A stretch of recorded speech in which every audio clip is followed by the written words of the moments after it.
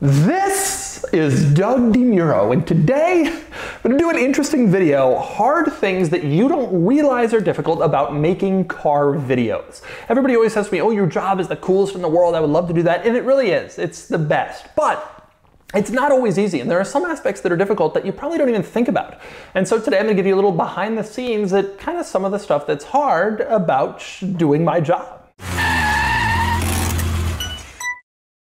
Before I get started, be sure to check out Cars and Bids, which is my enthusiast car auction website for cool cars from the modern era, now with free listings. You can list your cool car for free and auction it on Cars and Bids. And you should, because we've had some great sales recently, including this electric Hummer pickup sold for $235,000. This fantastic 80 series Land Cruiser sold for $33,000. There's a lot of interest in the 80 series right now. And this wonderful Sprinter van sold for just under $50,000. We do great with vans and camper vans on Cars and Bids. So if you're looking to buy or sell a cool enthusiast car from the modern era, the 1980s and up, Cars and Bids is the place to do it. Check it out at carsandbids.com. Okay, so hard things about filming car videos. Now I want to make it very clear, I'm not complaining. People are going to be like, oh, Doug, poor Doug, he's complaining. I'm not complaining. I think it's interesting. I mean, people are always interested in what's going on behind the scenes in everything, but also in these videos and how do they work and, you know, what's it like. And so here are some things that maybe you don't think about when you think, hey, you know, what is actually going on in Doug's world? How does this job actually work? And what is difficult about it? Obviously, you see what's fun about it, driving these cars and finding all the quirks and getting to check out and experience all these vehicles I have always wanted to since I was a kid. But there must be some hard stuff, or maybe not, I don't know. But we'll see. I'll tell you what I think's hard. Okay, so number one, these aren't really in order, but this is probably the thing that I struggle with the most, especially now. And that would be finding a location to film. You might be surprised. This is really challenging. Basically, what happens in my life is I film cars in two different types of ways.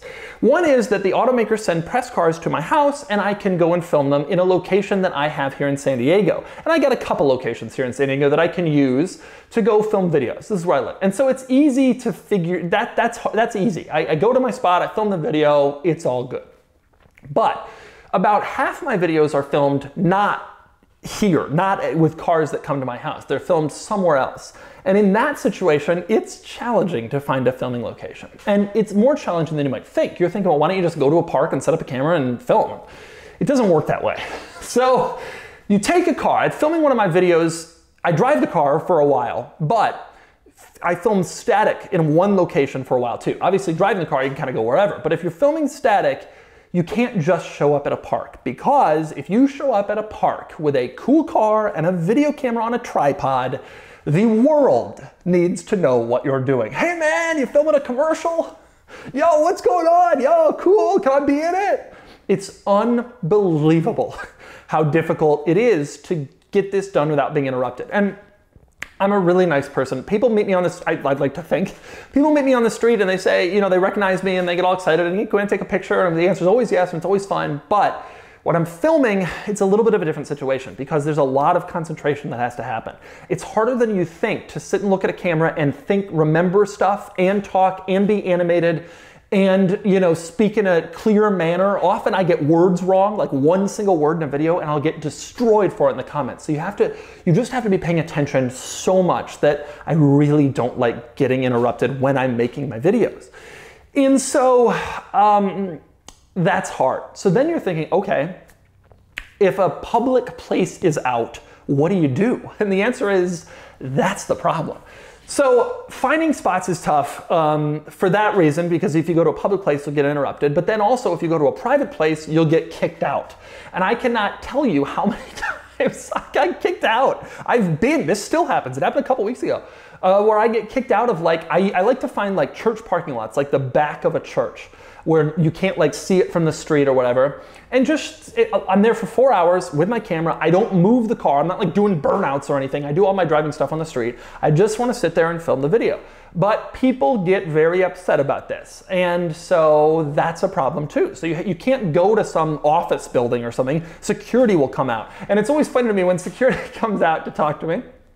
which happens at least once a month, they'll always like kick me out, and I'm thinking to myself, like, I got 1 billion views and 4.5 million subscribers, and I'm getting kicked out of a Lutheran church in the suburbs.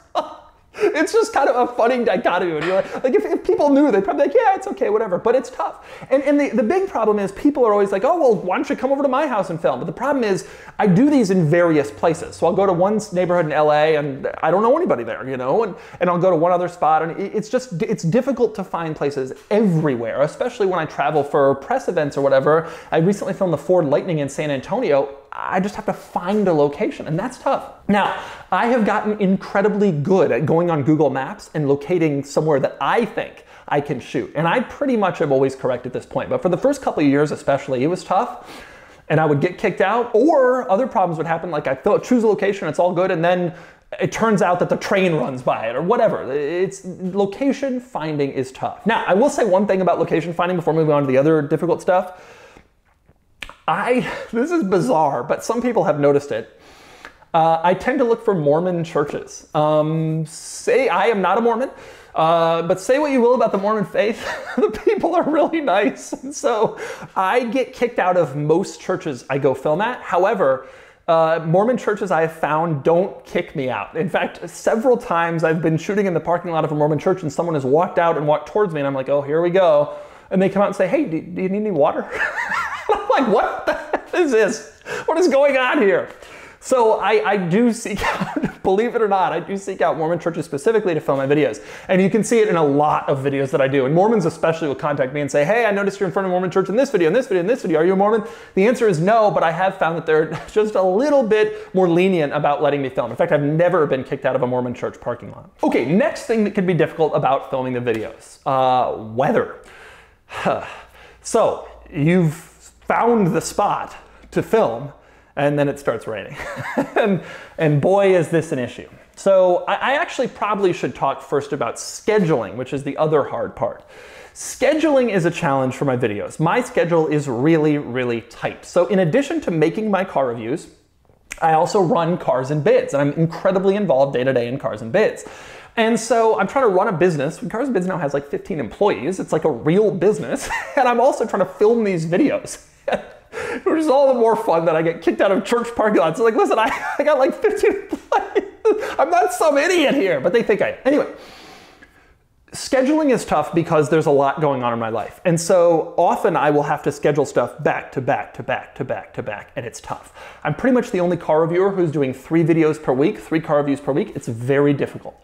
Just think about the amount of content required. And since I started filming 2 videos a week back in 2016, I've never taken a week off. I've never even taken a day off. I've had 2 videos a week go up every single day. Through vacations, through illnesses, through COVID, through the birth of my son, I have had 2 videos Tuesday and Thursday every single week for now it's been over 6 years. That's hard. In order to do that, you got to shoot way ahead of schedule, because if you want to go on vacation, or if you get sick, or if you break an arm, you can't shoot. And so I just have to be constantly filming videos.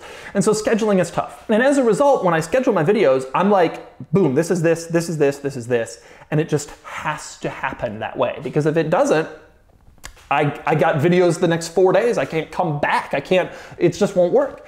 And that makes it tough. And it's really hard. And I think a lot of people that I work with, a lot of people that own the cars, a lot of people watching don't really understand how difficult that is, how difficult that part is. And so sometimes people don't respect that. And I've had people cancel the day before. And when you do that, it is so frustrating to me, because I have this incredibly tight schedule that I have to fulfill. And if I lose one, I was planning on that going up that day and whatever. And it's like a cascading effect that really screws me up. Oh, let's reschedule for tomorrow. It's like, no, I got a video tomorrow and the day after and the day after. And then I'm traveling to Texas for videos. And then I'm coming home and I'm going on vacation, and it won't be able to fill it for like a month. I need this today.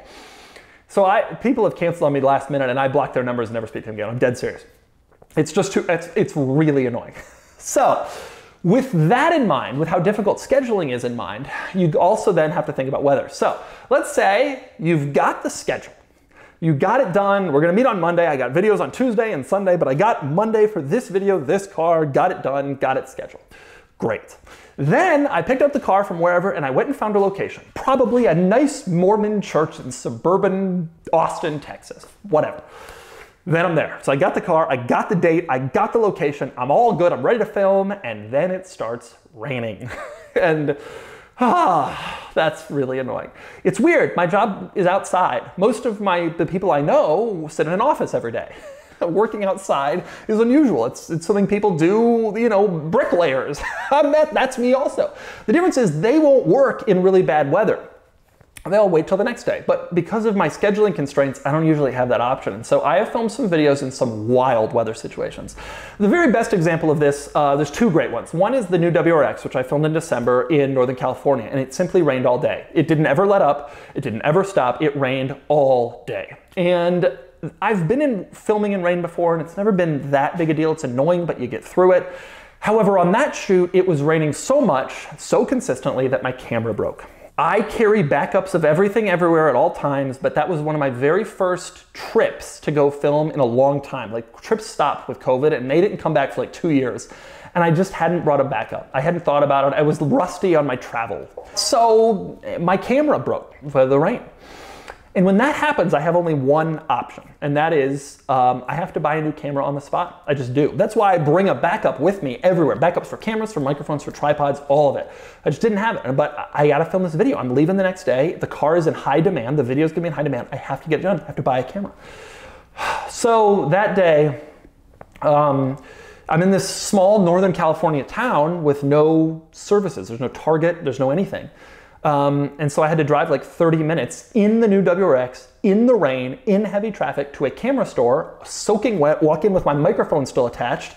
Hey, can I buy a camera? And they had one, and they sold it to me, and I plugged it in, and I finished filming the video in a Mormon church parking lot, and I got it done. And my camera was gone.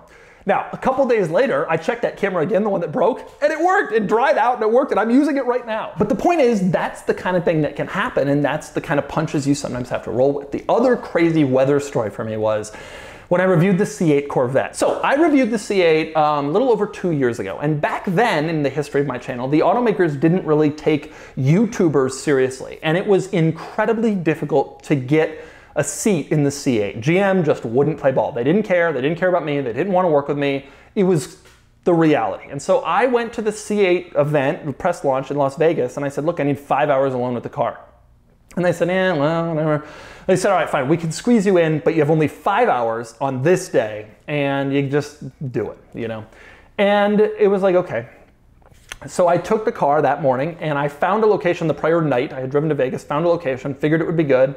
And I was all set, picked up the car, drove it to the location, and the location turned out to be in the flight path for McCarran Airport in Las Vegas. And I didn't realize that, which was a stupid 2 years ago mistake that I would never make now. But the point is, it was.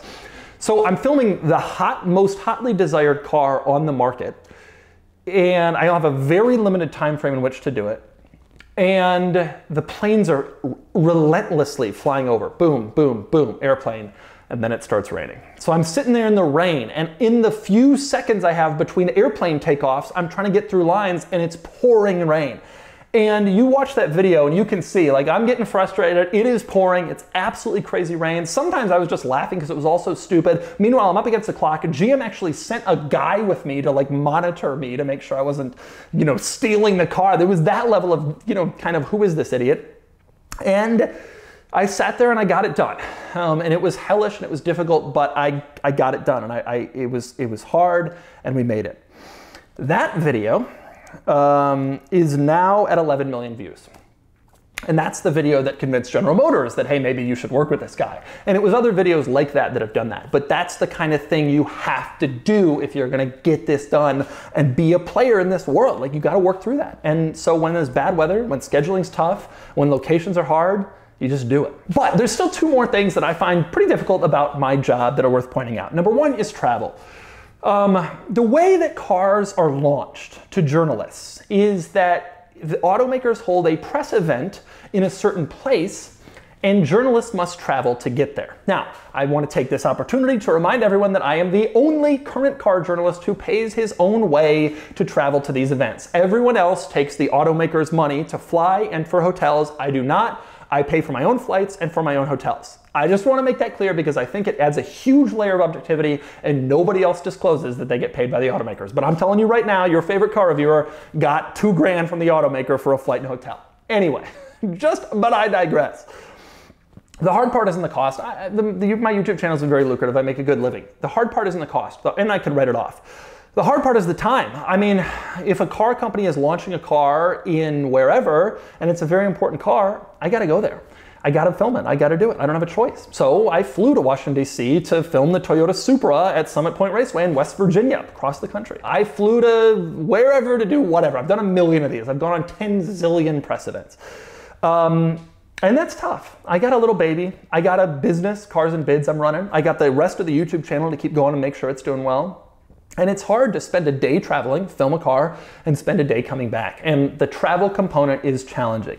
And I think a lot of people don't realize, I was just in San Antonio filming the new Ford F-150 Lightning. Great, video did incredibly well, made good money, everything was good, but I lost 3 days at home with my son and my wife, which is tough. And I'm filming this video next week, Sunday I leave actually. This is Memorial Day weekend coming up. I'm filming this video way before you're seeing it. To go and film the Toyota Sequoia, and the new Lexus RX, and the Hennessy Venom if it works out. But that's 4 days in Texas, and then I gotta come back and I gotta go to Phoenix for Cadillac Escalade V, and then I gotta go to Palm Springs for Ford Bronco Raptor. And it's fun to do all these, but it adds up, and the travel's tough. And you gotta be first. That's the thing about YouTube. You gotta be first, you gotta be there with a video, boom. But it can be hard, really, to do all this traveling. So that's another problem, the hardship that I face. The other difficult thing, the last difficult thing about my job that you might not realize is factual correctness and errors is really tough for a few reasons. For new cars, it's not all that hard. The automaker supplies me with a lot of information, and a lot of information is easily available online. New cars are not all that difficult to get everything right, and I generally do. I occasionally make mistakes in new car videos, but it's rare. The harder one is older cars.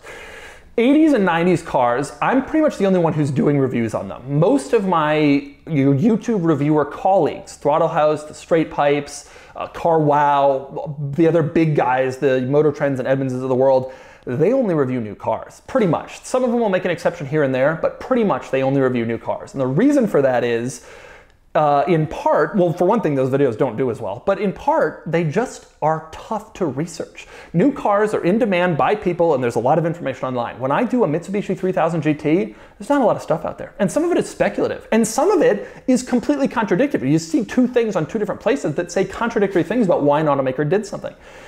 And the problem when you do one of those videos is, let's say I do the Mitsubishi 3000 GT. That video is not going to be popular. I can get 4 times as many views on a Ford Maverick video. But 3000 GT, I do it. It is popular with the 3000 GT fans, who are instantly available to criticize whatever errors I make. Now, these people are obsessive about this one car, the 3000 GT, or whatever it is. And they don't watch the other videos. And so they see this video, they see me make a couple mistakes because information is not easily available, and then they say, this guy's an idiot, knows nothing about cars, he's terrible. Okay. But the problem is my variety on my channel is my favorite thing and a lot of viewers' favorite things, and it makes me kind of more susceptible to these mistakes. I'll just give you an example. I'm pulling up a random week on my channel from a couple of years ago. I reviewed in 1 week a brand new Ford F-250, then a Spyker C8, then a Camaro ZL1, then an R34 Skyline GTR, then a Mercedes G65, then a 1970s Lamborghini Espada, then a Jeep Grand Cherokee Trackhawk, brand new. It is impossible to become an expert on each of those cars. This was all in the span of 1 month, all these videos. It's just not possible. You're not gonna do it. So you're gonna make errors here or there, and you get crucified for them, absolutely crucified. And that's one of the things that has pushed me away from doing older car reviews. I've switched more and more towards new car reviews, like a lot of my other YouTube, colleagues. And I think I'm gonna continue to do that. You just alienate people, they get really mad, and even if you say great things about their special car, you're still gonna get vilified because you did a one video about it, but they're the expert and you don't know anything, and it's a tough situation. And so factual accuracy and errors about older cars is one of the big challenges. And often the information is simply not available to get things right until you find some guy who's like, I knew that, you don't know that? And it's like, well, where were you? You're not on Google, you know? And so it's tough. And I think that that's a problem. And I think that that's one of the big reasons, like I said, why I'm starting to gravitate towards more new cars and fewer older cars. Older cars just kind of create more problems. So anyway, there you go. Those are the big things that are kind of tough day to day in my job is scheduling, weather, and finding location are the tough ones, like literally filming the videos. And then the travel to places can be difficult, and then sort of the errors and the factual stuff can be a challenge, especially when you have the level of variety that I do. And by the way, one other thing to point out with the factual stuff and the errors, my videos are very fact heavy. A lot of car reviews, and I think one of the reasons that I've become so successful, a lot of car reviews are 80% about the way the car feels on the road and how it drives and how it rides, whatever. And my videos are 90%, 95% about like little buttons and features and switches and how this works and how that works. And as a result, my videos are often 20 times more fact heavy than other channels, which means that I'm gonna have a lot more opportunity to make errors. But you know, when you get to that level of detail, that sort of thing happens. And I do my best. I try to get as factual and careful as possible, but it's not always possible, especially for these older cars that are just, the information is not as available. So there you go. Those are the difficulties of my channel that you might not think about, the difficulties of filming these videos. There's the stuff of actually shooting them, the scheduling, the weather, the travel, and the finding location. And then there's the kind of errors and factual stuff that can be problematic. But there are some tough parts about this job. As cool as it might look, it's not always incredibly easy to do. And that's a little insight into some of the tough things.